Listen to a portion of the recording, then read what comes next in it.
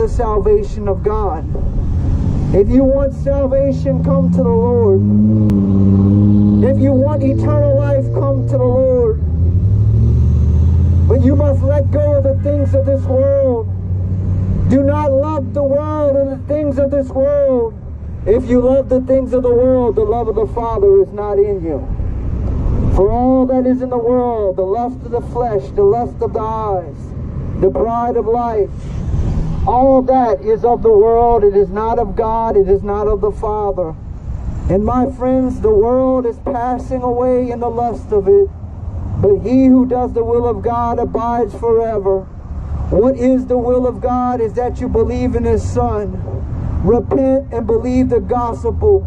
Don't let your pride drag you to hell. Don't let the pride of having nice things bring you to hell.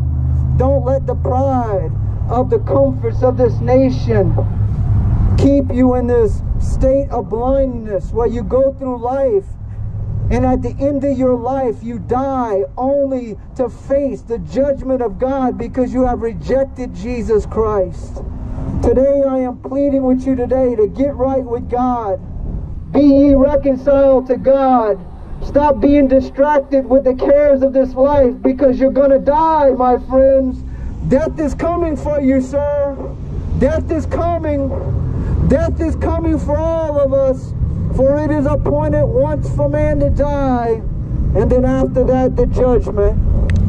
There is a day where you will die and you will stand before the judgment, sir. Are you ready to meet thy God?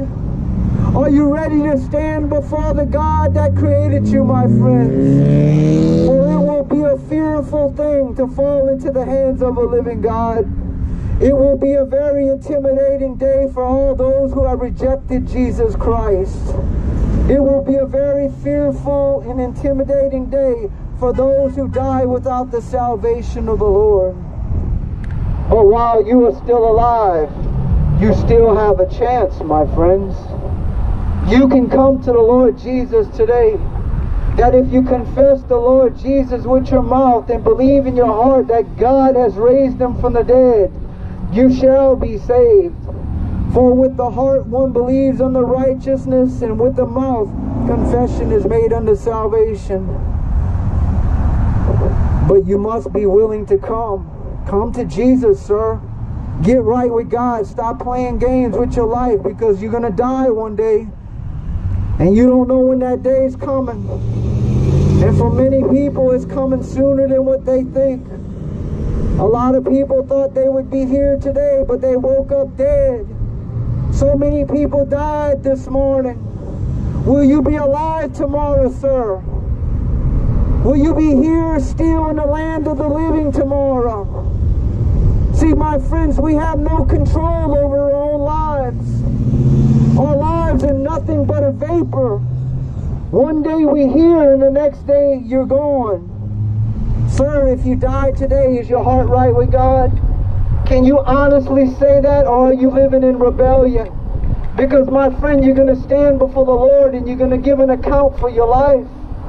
And if you die without salvation, you're going to go to hell, my friends. And today I'm pleading with you today. Come to the Lord, sir. Salvation's not a laughing matter. This is a serious thing. Yeah, see, you got a filthy mouth and you got a filthy heart, my friend, and you're going to be judged, and there will be no laughing on that day, sir. You need to lay hold of the mercy seat of God and put your pride and your arrogance down, because you're not promised tomorrow, sir. You die without the salvation of the Lord, you're going to bust hell wide open. Come to the Lord. This might be your last chance, sir. You might be laughing today, going tomorrow. We got a lot of arrogant people in this world. They mock the preaching of Jesus Christ. They want to stick middle fingers in your face. But my friend, there is a day when all scoffers and mockers will face the judgment of God. And there will be weeping and wailing and gnashing of teeth for all those who reject the salvation of the Lord. There will be a day of great suffering for all those who die without the salvation of the Lord. They will go to hell. And my friend, your only anchor of hope in this life is Jesus. If not, you have no hope, and you will die and you will go to hell. And there's no Bibles in hell, ma'am. There's no second chances in hell. Once you go to hell, you stay in hell. All those in hell are hoping for another chance, but their chance is over with. And I am pleading with you today to come to the Lord Jesus Christ, because there is a day of accountability coming. Repent and come to the Lord Jesus Christ. Repent and get right with the Lord. Be ye reconciled to God before it's too late. Be ye reconciled to God before it's too late, my friends. For it's appointed once for man to die, and then after that the judgment.